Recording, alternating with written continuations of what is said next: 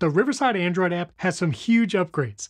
Not only can you record in high quality video and audio, even use a teleprompter right on your mobile device, but you can now cut, edit, and share all from your Android phone. Make sure you've updated to the latest version of the Riverside app on your Android device, and let's jump in. Here I'm already signed into my Riverside account, and if I tap the icon in the top left, you'll see your list of studios, and you can even create a new studio right here on your device to record audio and video or audio only, change the language, and start recording. Also in the studio list, you can click the three dots next to a studio name, invite someone to a studio where you get the guest and audience links, share your studio recordings, and jump back into the studio settings. Here you can change the name of the studio, language, and audio or video. Go to the Invite to Studio, and here you can grab the guest and audience links. Just click the paperclip icon, and it will copy to your keyboard. Let's go to one of our studios, and here you'll see past recordings. If you click the three dots here in the top right, you'll also have the Invite to Studio links and the ability to share recordings. Let's jump in and record something first. I'm going to click the purple icon in the bottom right, and here we're previewing what we're going to see. You want to rotate your device 90 degrees to landscape. You can swap between the front and back-facing cameras using this button here. If you tap the three dots, you can also mute the speaker of this device, which is helpful if you're doing in-person recordings. I have an entire video on using multiple devices like iPhones, Android devices, and iPads for in-person. You can check out that video right up here. You can also grab those guest and audience links using the Invite People, use this mobile device to record a secondary angle, and our support link. Let's click Join Studio, and we're almost ready to record. We can leave if we'd like. We have the options to mute the speaker, invite, and support under the three dots. You can tap the message bubble and access the chat. And right here, you'll now see our teleprompter feature. I can tap this icon and it's going to bring up the script. Now, once the script gets pulled up, I can actually click play and use this as a teleprompter. I can also tap the settings icon under the script. I can change the text size and maybe make that a little smaller. I can choose to auto start the teleprompter once I begin recording. And also focus mode will dim the background. So if I bring up the script, it's actually going to turn off the camera even though my camera is still enabled. I can click play, it's going to scroll through that teleprompter, or I can hit the refresh button and it'll go back to the top. I can also tap into the script if I want to make changes and actually edit or write a script right here in the app. Turn off the script for now. You have your mute microphone or turn off camera options here. And if you want to get even higher quality audio, you can actually use a USB microphone with the Riverside Android app. Be sure to plug in any microphones before you press the record button. This way it can be recognized by your mobile device. This works on Android and iPhone 15 or newer with USB-C, and the audio will be recorded here from the microphone.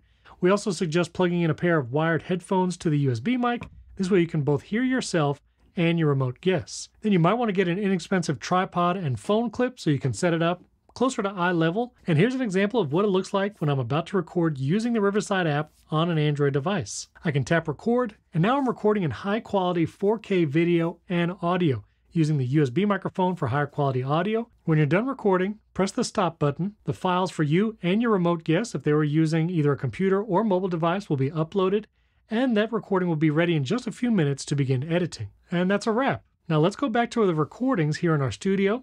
I'm going to go back to a recording I just did earlier today. Here in the app, I can actually preview the recording right here, and there is the high quality video. Now I can choose to just export the full length clip right here. I can choose video quality going all the way up to 4K, even remove background noise and normalize audio levels, or jump over to the audio tab and I can export an MP3 file all right here from my Android device. But let's go back and actually make some edits. Here back on the recordings page, I can click the paperclip icon and then share this link to someone so they can download the files.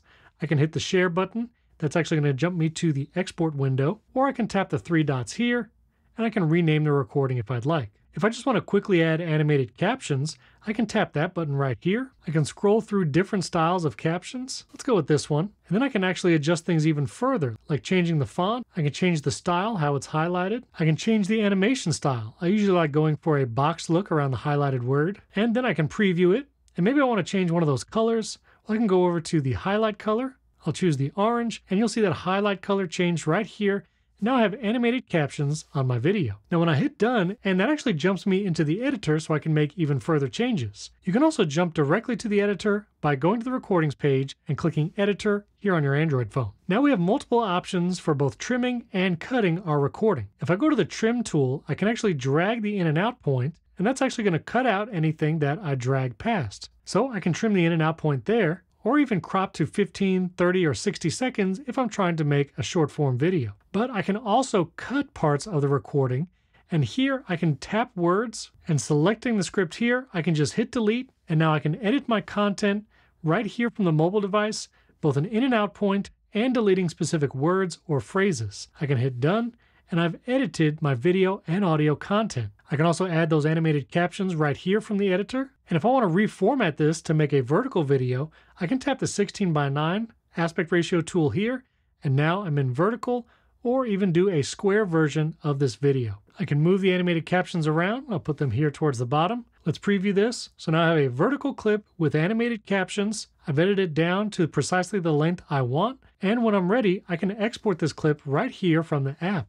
I'll hit the share button, tap export video, and once it's done exporting, I can then save this video file directly to my device and then upload it to social media, save it to my photos for later, and even use my web browser to upload an MP3 file to my podcast host and other destinations. And any edits you've been making will be saved here on your Android device, and they're also accessible on Riverside for desktop. And there you can do things like generate magic clips, which are the short form videos that Riverside will create automatically, AI-generated show notes to get a summary, takeaways, and more from your long-form content, and all our other AI tools in the Riverside editor on the web. If you want to learn more about all those tools and the new features that recently just came out, things like smart scenes and background audio in the editor, check out this video right up here.